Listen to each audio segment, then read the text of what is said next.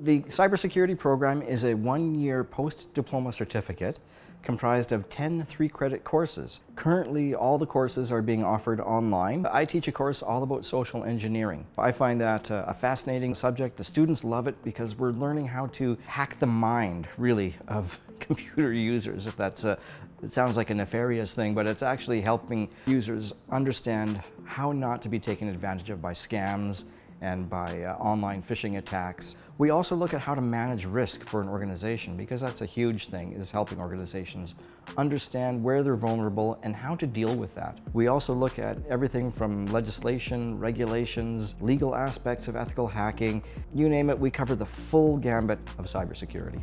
We have an excellent community of students. What I see is in the hallways every day, students interacting and having fun. And I think that's one of the things about NAIT, is that it is a very fun institution to come to. There's a lot of hands-on work. For instance, learning about exploits and vulnerabilities. We actually have them running these against target computers just to see exactly what happens. It's more of a fun, enriched environment where they don't just read about theoretical aspects, they get to do it.